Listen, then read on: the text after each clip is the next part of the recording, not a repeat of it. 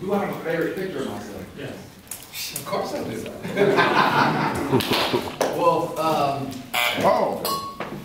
a lot of people know, some people don't know, but I used to be a male model back in my past life.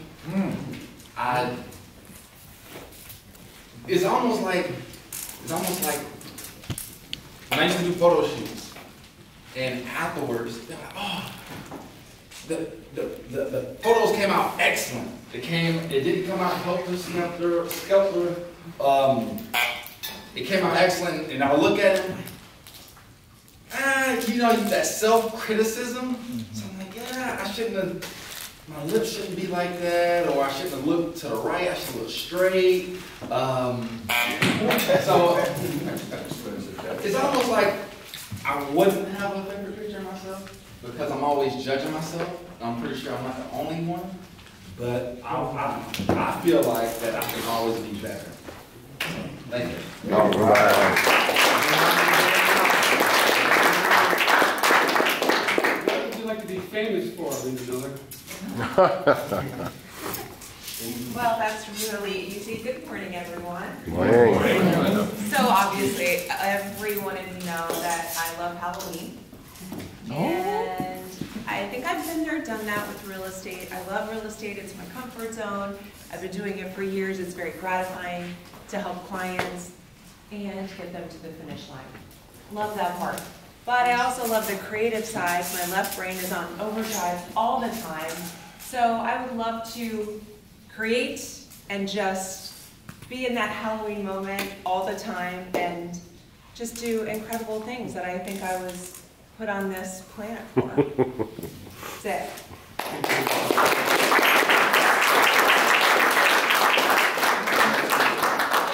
What was your favorite childhood game, Mark Wright?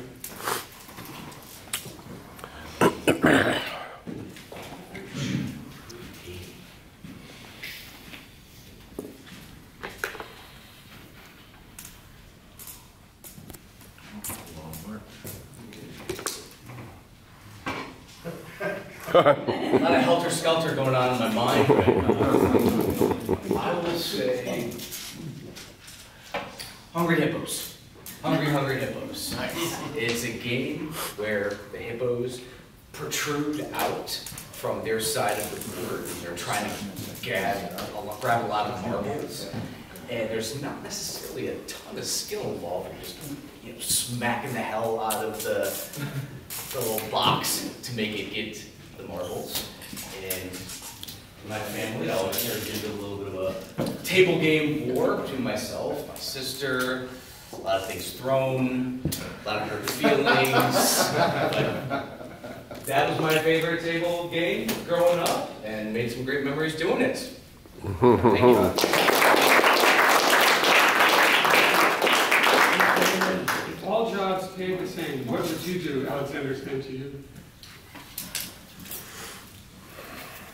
Morning. So, if all jobs pay the same, I'd probably go with my passion, which is soccer. Ever since I was growing up, my dad taught me how to play. It's always been in the family. So the problem with that obviously would be skills. Kind of hard to get into as a professional. However, I feel like if you work hard and you have a passion for it, you can obviously get there to the top.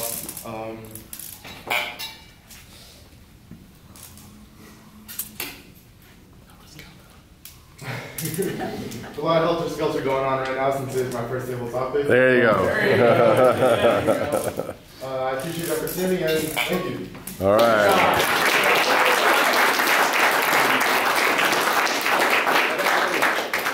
If your life were a play, would it be a comedy, a musical, or a drama? Raul Pavone. Morning, Toastmasters. Morning. So my life would be a play, and it will definitely be a comedy. So, youngest sibling, I don't know if there's any younger siblings here, but I was the metaphoric punching bag of my family. I was a big, chubby kid. Middle school, I was about 300 pounds. It was, yeah, it was crazy. So I lost a bunch of weight, and just growing up, it was just, I was the butt of all the jokes. Got picked on a lot. But now I'm I'm bigger and stronger than the rest of my siblings. That's it. All right.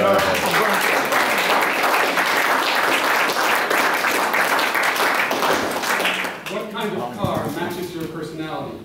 Sean Tucker. Well, a lot of you don't know this, but I was a male model. What kind of car matches my personality? Honestly, my Jeeps. I'm kind of infamous for driving really old, beaten-up Jeeps. I drive mid-90s Jeep Cherokees. I love them. I was driving them before they were cool again, which if you didn't know it, they're actually a desirable car right now. They're collector's cars. There's a whole market out there of people buying them and restoring them. I bought them because they were cheap and easy to fix, and I kind of like the body style. Now I have 3 of them, 97, 98, and 99. None of them are fully restored, but they all run really well. And I enjoy them. And you'd be shocked at how many people will stop and ask me at a gas station, hey, you want to sell that car? Are you crazy? It took me months to buy the beater. I'm done. Thank you. Thank you.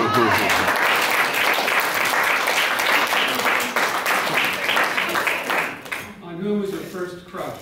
Toastmaster DTM. DTM, Lake Smith. First crash. Wow. Holy cow. That was it? That's a long time ago, man. She had red hair. She had freckles, which was awesome. And her name was Melanie Sawyer. Melanie Sawyer. And I saw her after I was in my 20s. And I'm thinking, yeah, that was a good choice as a kid, too. She was just, you know, like Stacy's mom. She had it going. You know, I didn't have that many crushes as a kid. I was too busy, like Raul, you know, I was ducking the bigger guys. It was rough. So, a little helter-skelter with that kind of love life. You get through it. Oh, man, I was 57. Oh, God, I was 50. That was Bonnie LaFountain. I know her. Do you? She asked about that. Thank you for reminding me of all the things that I couldn't have when I was growing up.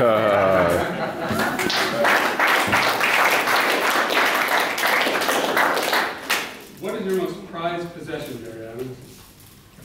Most prized possession. I could say my dogs. Actually, my most prized possession would be anything that I have related to Halloween. In fact, someone, Linda Miller, and I just went to a Halloween trade convention. Now, in the true definition of the word helter-skelter, the 2 of us were like kids in a candy store. We couldn't be in a booth long enough because we would see something over here and go, wait, what is this? What is that? One of my favorite possessions to this day is a mask that I had since I was a little kid. It's what started me down the wanting to decorate for Halloween path, and it is still an inspiration to this day. Thank you, Toastmasters.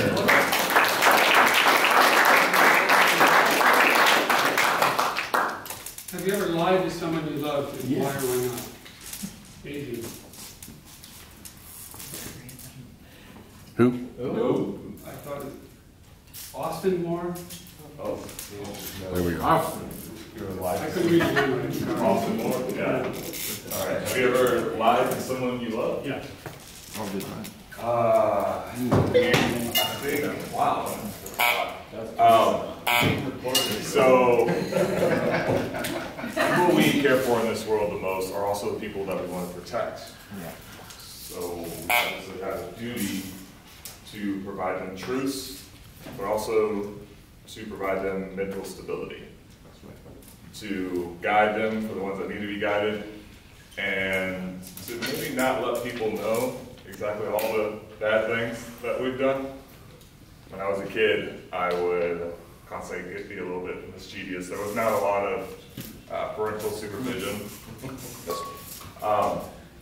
And there was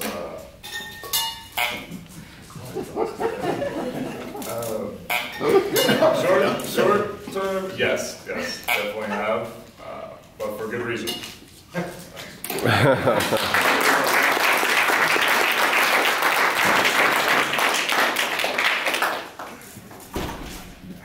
What are you pretending not to know, Laura? I'm sorry. What are you pretending not to know? On the program? Oh, shoot. No. Oh, yeah, come on. Did she have a question? She's Pretending not to know she's on the program. Well, no, I'm not on the program. So hard you I'm are. wants to know the answer to this. I hate when you're sitting there and you know every other answer to every other question. And I do not know exactly what I'm pretending not to know. So I'm going to take yours. My favorite game as a kid is Clue. Who loved Clue? And I always won. I felt like I was really good at it. I was like reading everybody's body language, like looking at everybody's cards, observing everybody's questions, and I always won. So Clue is my favorite game. I challenge anybody to it. I will.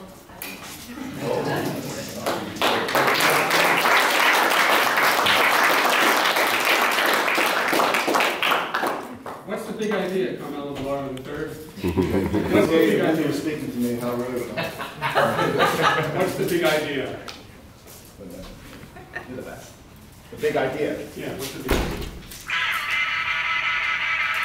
Thank you. Shut up.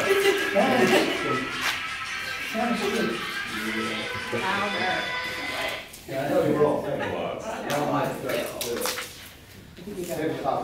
I did see the photo of Alex as a model. It was Alex and about 15 smoking hot girls. So my level of respect for Alex that day grew. And his hair was glorious. I don't know if everybody remembers his hair, but it was a good day for your hair. Also, Sean was a model as well. Hey! He was not only the client, but he's also the president of the hair club. They fired him, so he doesn't use the product. So the big idea is when you're up here and your mind goes blank, kind of helter-skelter-like, don't give up. Keep going. Thank you. All right.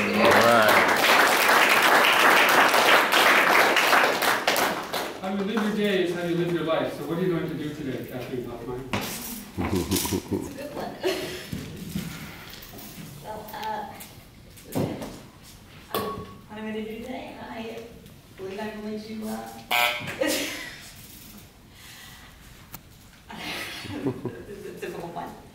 I'm going to just take it all the time. As I mentioned in my speech last week, I take those 3 steps to break out my limitations. So I think just keep doing 3 little things every day just to keep pushing yourself. All right.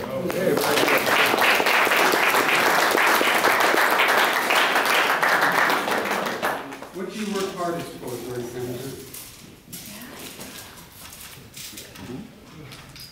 What do I work hardest for?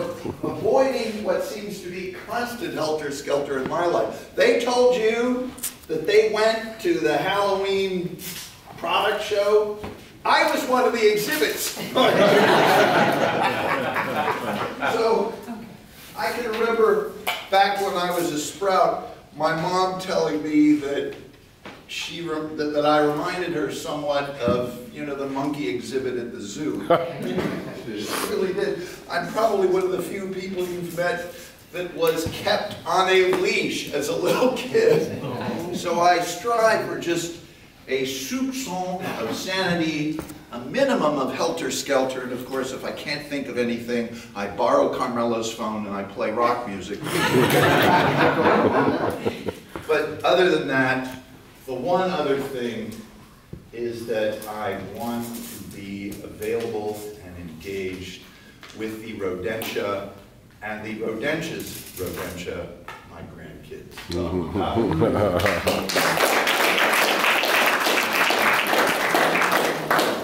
the first big gift you received as a child, Teresa? First big one? First big gift you received as a child. When we come down here, I was a hell of a shelter. What? I say, Don't count. Scalpel? I'm very nice, very grateful. I have no idea what the word is, but. I just played the song. Thank you. What was that song? Help us I was go. born in '86, bro. I have no idea what's happening in Africa. I have no idea what's happening. I was like, what's this song? Yeah, it looks good. Sounds fun.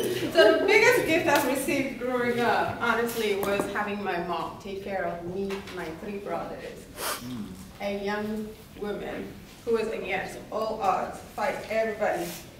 And that biggest gift I will never forget in my life. Cherish your mothers, they're amazing. And they are one of a kind in this world. Helter shelter, skelter shelter. I said it.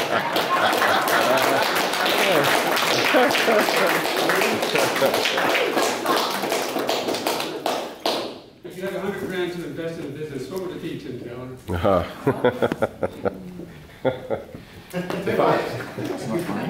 If I had $100,000 to invest in a business, it would be invest in my business. Cybersecurity is becoming a huge thing, guys. We get calls every day of things being stolen from customers, attempts of things being stolen. And with the right tools and the right products, we can take care of you. It is literally a helter-skelter world out there right now. There are many, many people all over the world that are determined to steal your money. And you need to be very careful. Assume that all of your information is already out there. You just need to protect yourself and keep it from being used against you. Now, you know, helter-skelter, who knows, other than Carmelo Velardo, who knows what band put out that song? Are you serious? The Beatles, all right, they had a whole album called Helter Skelter. Who also remembers what Charles Manson's group wrote on the wall in blood when they killed all those people in the canyon? Sharon Tate's blood. Who remembers what they wrote on the wall in blood? Helter Skelter. Helter Skelter. So next time you hear the song Helter Skelter, please think about that. Thank you.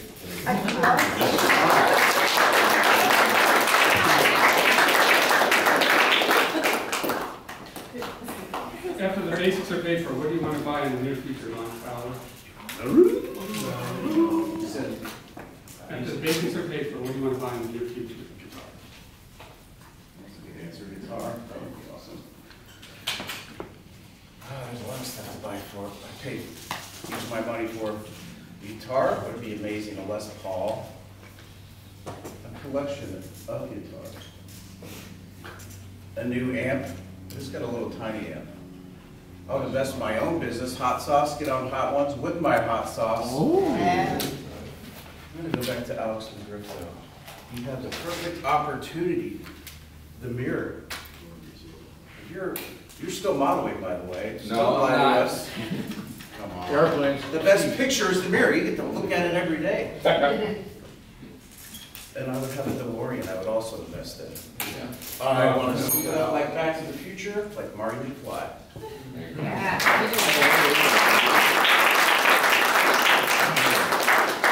How long wait for no Toastmaster? We've run out of time. Did everyone qualify this time? Yes, everybody qualified. We'll take a 2-minute break.